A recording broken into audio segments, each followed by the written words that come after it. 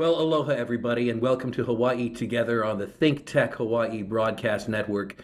I'm Keli'i Akina, president of the Grassroots Institute. Well, is your pocketbook getting more and more empty? The cost of everything in Hawaii is going up. And if you live in the city and county of Honolulu on the island of Oahu, the cost of government is going up. We're in the midst of a coronavirus pandemic crisis response right now, and that's driving costs up. In addition to that, prior to the coronavirus crisis, our cost of government was going up. This is not to mention, of course, the cost of the Honolulu Rail project. Well, if you're a lawmaker in Honolulu, you're tempted to look at the taxpayers to solve the problem of rising costs. And so on their minds now is the issue of whether or not taxes are going to rise in Honolulu in this coming fall. I've got an expert today who's a dear friend of the Grassroots Institute who will give us some answers to this. He probably is the most well-versed analyst of the tax situation in Honolulu and Hawaii, my good friend Tom Yamachika, president of the Tax Foundation of Hawaii. But before I bring him on, I just want to say I appreciate the work that he does. It's tremendous work informing lawmakers as well as the general public. Tom, thanks for being with us today. I appreciate you joining us on Hawaii Together. Oh, and thanks for having me on the show. We've got a lot of interesting things to talk about today. Well, absolutely. But before we do, I'd like you just to take a moment to let our audience know a little bit about the Tax Foundation of Hawaii. Sure, we're a taxpayer watchdog organization. We follow mostly state legislation as it's going through the process, but we also get involved to a lesser extent on city or county enactments. As long as it has something to do with tax or public finance, we can be on it. Right. And we're just proud to say that Tom Yamachika is a great partner of ours at the Grassroots Institute of Hawaii. And together we work on tax issues here in the state and in the city and county. Now, as I mentioned at the beginning, the Honolulu City City Council is considering adding a new tier to its property tax structure. And that's going to bring into question whether or not it's a good idea to tax the rich. I'm going to ask Tom a little bit about that later on. At the same time, the county is going to decide whether to adopt a newly allowed county level transient accommodations tax. And that would be up to 3 percentage points above the existing state tax or TAT tax, which is currently 10.25%. That's a huge increase. Now, is the city and county going to go for the entire 3% or just part of it? We'll hear from Tom a little bit about that.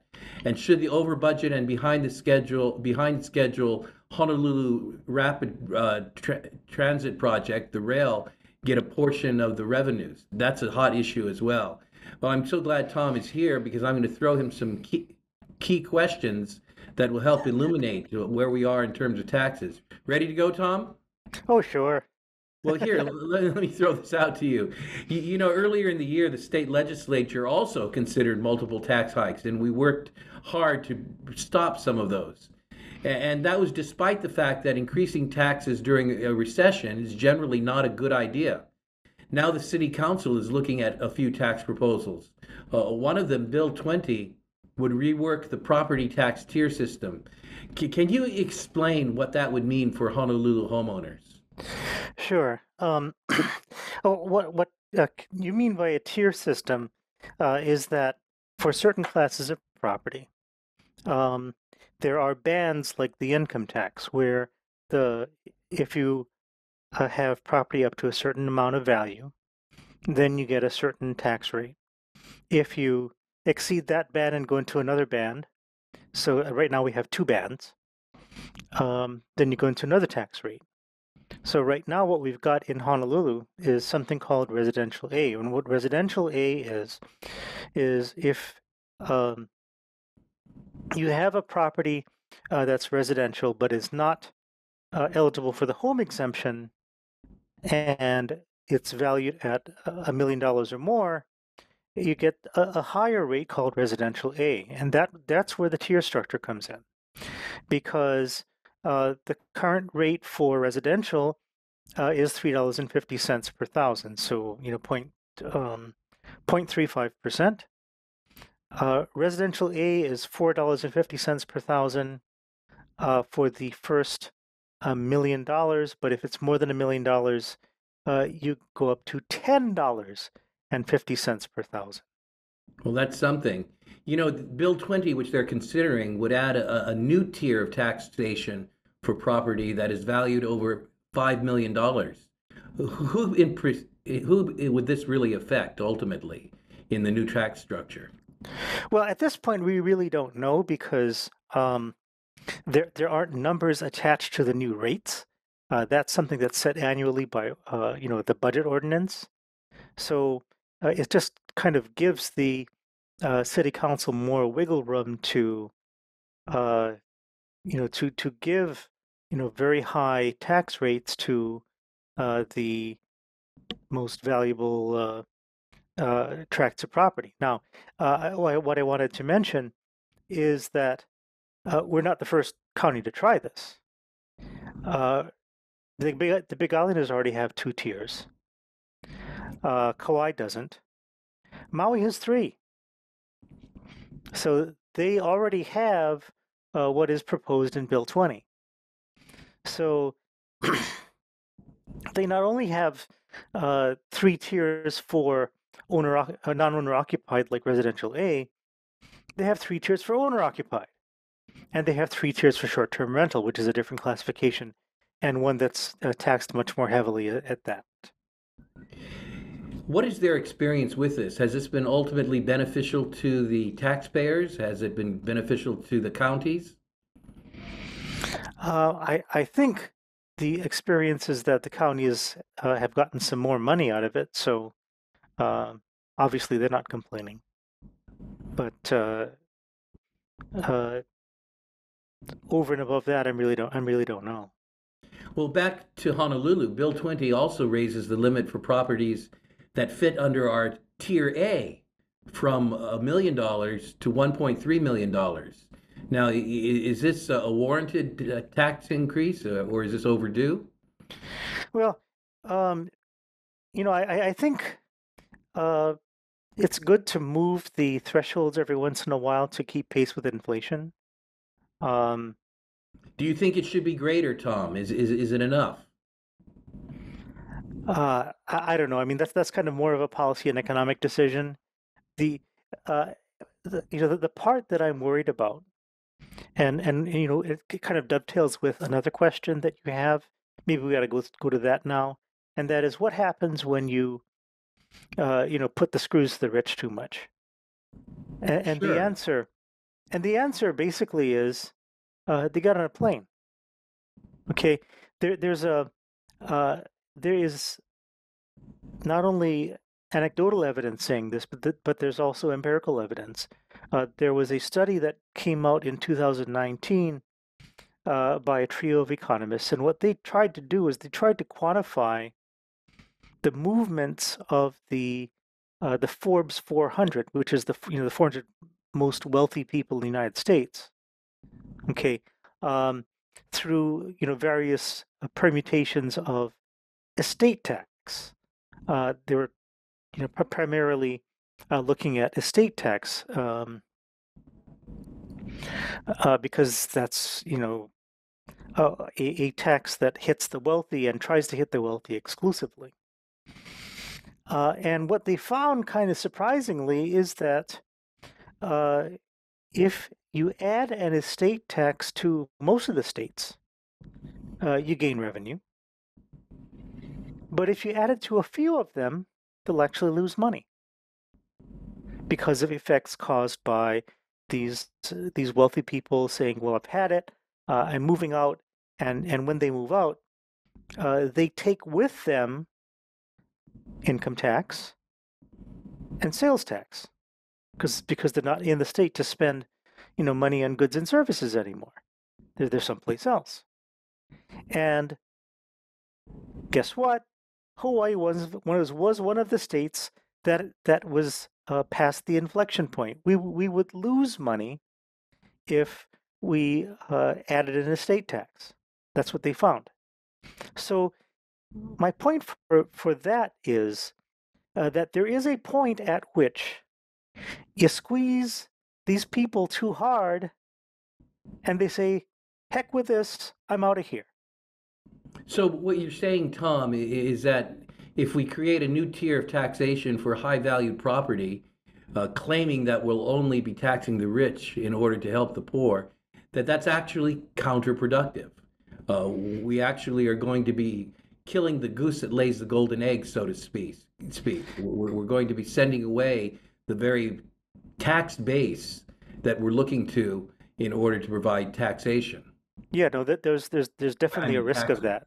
I mean, all of this, of course, is predictive science. It's whose crystal ball is better.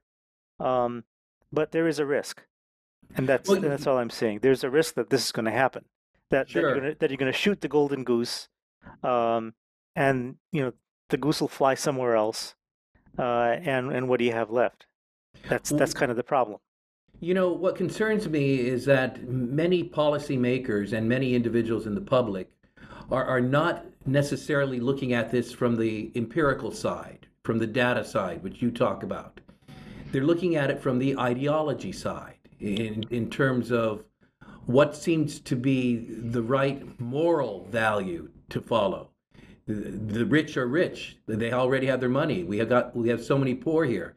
We need to be Robin Hood, take from the rich and give to the poor. And so you have strong public sentiment sometimes for this kind of policy. What are your thoughts about that when it enters the public policy realm? Well, policy is one thing, but people have to be realistic. Um, if there is a risk that we're actually going to lose money by doing this, uh, I don't want us to be the state that finds out this theory is true, because you do that and you learn a lesson the hard way. I don't want us to be in that position, because the rest of us poor guys who have to bear the brunt of the government services, the cost of the government services, taxpayers like you and me, um, are going to wind up eating it if there's any miscalculation that's done by the legislature or other lawmakers on that score. Let's narrow down a bit in terms of a heavily progressive tax structure. What is that impact upon businesses and the potential for businesses owned by small business owners to leave the state? Um, I uh, yeah, I think that's one of the variables that was factored into the study. Um, most of these so-called rich people aren't just lying around, uh, you know, sitting on a pile of money day after day. Uh, they have done something to get it. A lot of them are entrepreneurs. A lot of them run businesses. And if they leave the state, um, parts of the business are going to go with them naturally. One of the interesting things I've noted in numerous conversations since both the state and the counties have been considering increasing the taxing of the rich is this phenomenon. There are wealthy people who love Hawaii, who consider Hawaii their home, but who own more than one home. They may own a home in Hawaii and also in Nevada, and they are looking at strategies for moving their capital and their businesses out of Hawaii while being able to find ways to spend a maximum number of days here in their quote unquote second home. What are your thoughts about that and that impact on our economy?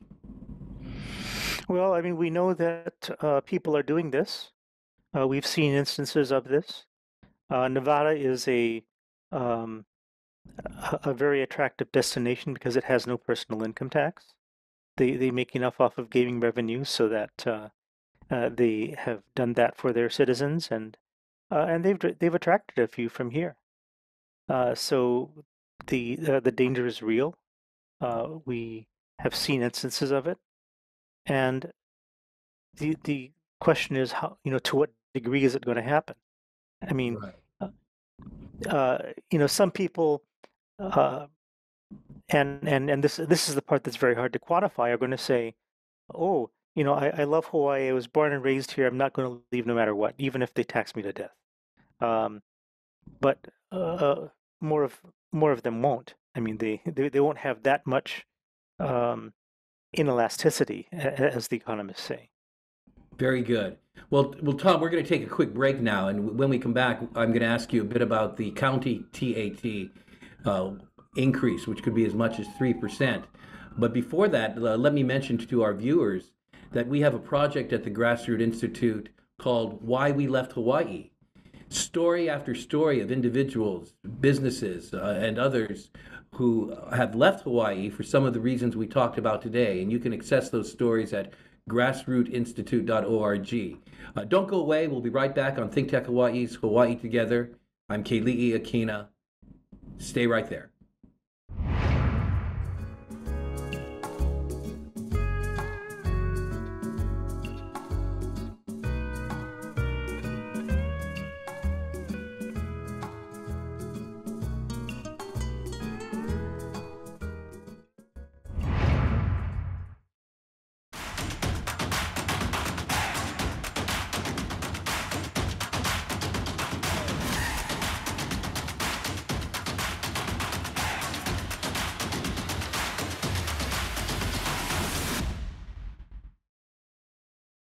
Aloha, I'm Mitch Ewan, host of Hawaii, the State of Clean Energy on ThinkTech Hawaii.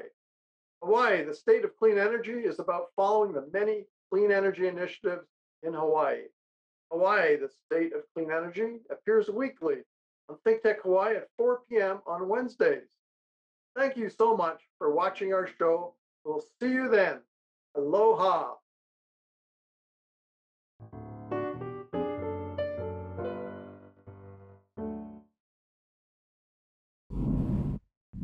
Welcome back, and thanks for staying around. I'm Keli'i Akina, and you're watching Hawaii Together on ThinkTech Hawaii. My guest today is Tom Yamachika, and we're talking about potential tax increases for Honolulu County and also for the neighbor islands. You know, Tom, another new potential tax is the county transient accommodation tax, and that could be adding up to 3% to the tax burden.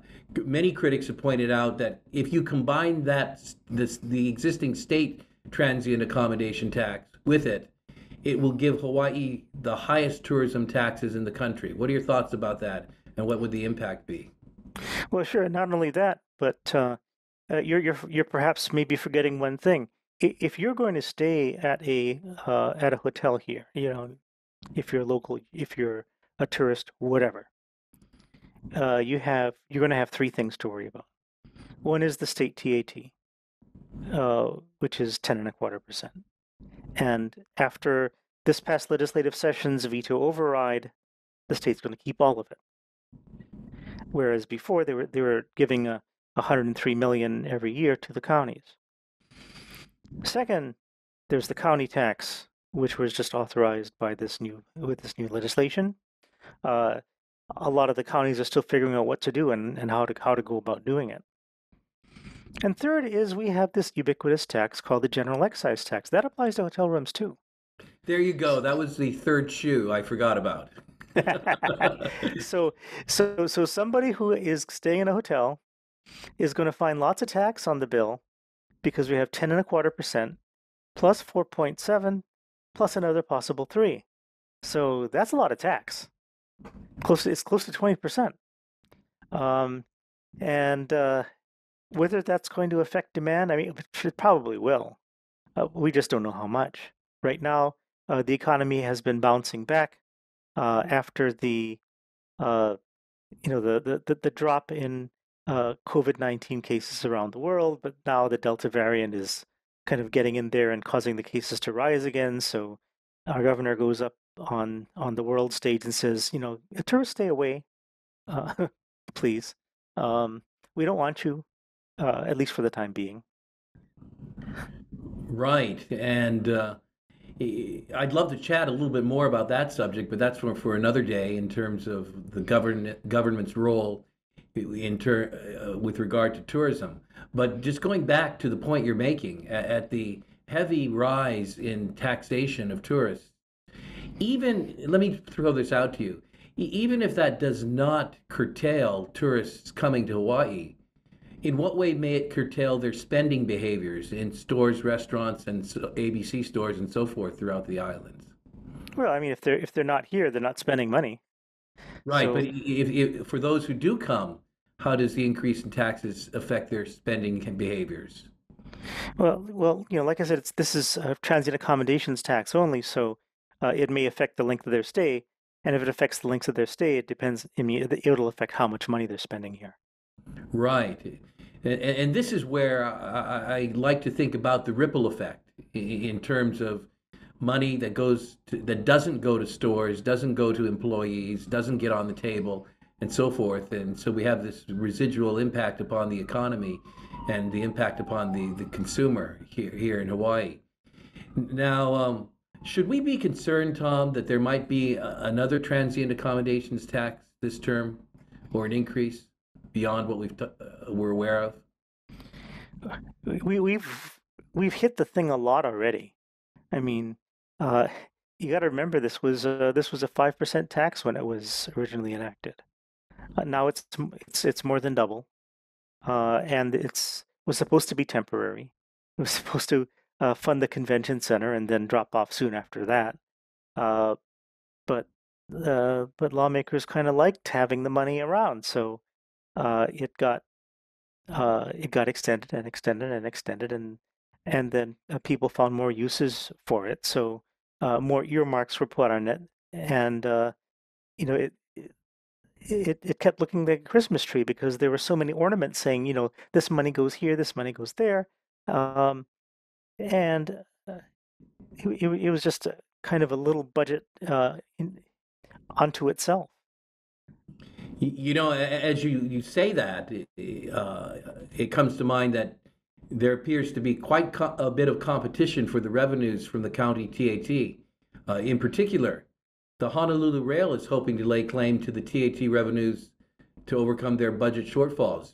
Do you think the rail should get a slice of the TAT? I don't know if they should or not, but I think the practical fact is they're going to. Okay. Um, it's a cost of Honolulu County government, and if we can't get the feds on board, if we can't get the state on board to bail, to bail out more of it, guess who's left? The county, and guess what? Governments don't pay taxes. They impose taxes, but they don't pay taxes. So guess who? Guess who comes up footing the bill? The taxpayers. That's all of us. And you know, there are so many different ways and devices that the government takes our money. This is just one of them, but it just keeps on going and going and going. Let's go back to the GET, and in particular, the GET surcharge set aside that already goes to rail. Well, what do you think is going to happen there? It's going to stay in place. I mean, there's been no um, movement to kill that off. Um, the situation by which the county's got control of the 3% surcharge, I think was travesty in more ways than one. Not only because it was kind of foisted upon the counties at the last minute, uh, but it's very different from the other taxes, the state taxes that the counties are administering, because uh, the counties didn't want to get the authority for 3%. They opposed it, um, but uh, but they got it anyway. And worse than that, it came with no assistance whatsoever from the state. And let me explain what that is. For the uh, county surcharge on the GET, the state collects the GET, and they collect the surcharge on top of it. So the county doesn't have to work, right? The state just writes them a check. When coming up with this 3% surcharge bill, lawmakers deleted all those provisions. So basically, they get the opportunity to impose up to a 3% TAT on their own, but they have to come up with all the infrastructure to do it. So they gotta hire their tax collectors. They have to train them. They have to, get them out in the field. Um, something that you know the governor and several county councils said was like terribly inefficient, which it is. But that's what they got. We're winding down now, Tom. What do you think the TAT revenues really should be used for now that they're available? Would one of those usages be to curtail some of the externalities affecting the tourism industry? Well, yeah, that's kind of what it was originally intended for. But let's be real. Um, Taxes go into a county government, and they're kind of mixed with everything else. So we really have no control over, uh, the or we really should have no control over what a particular dollar collected by a particular tax is used for. It's all, part of one big melting pot. And of course, it's then the legislature or the county council's responsibility to make sure that the money is used wisely. And uh, there were indications that at least for the Honolulu Rail project, some of these financial controls were avoided earlier on in the process, and now there's kind of more structure around it to make sure that there is more transparency and accountability, which I think is good. Last thought before I let you go. How do you think Honolulu should handle the county TAT issue? Any good word of advice? Well, like I said, they should you know keep the whole picture in mind. It was once observed, by some wise person in Britain, that the art of taxation is like plucking a goose. You wanted to maximize the number of feathers you get, and minimize the hissing, and the goose flying away as well. So uh, that's really what this science is all about. It's a kind of treading a delicate balance. So uh, we need to wish the governments good luck in their endeavors, because they're going to need it. Thanks, Tom.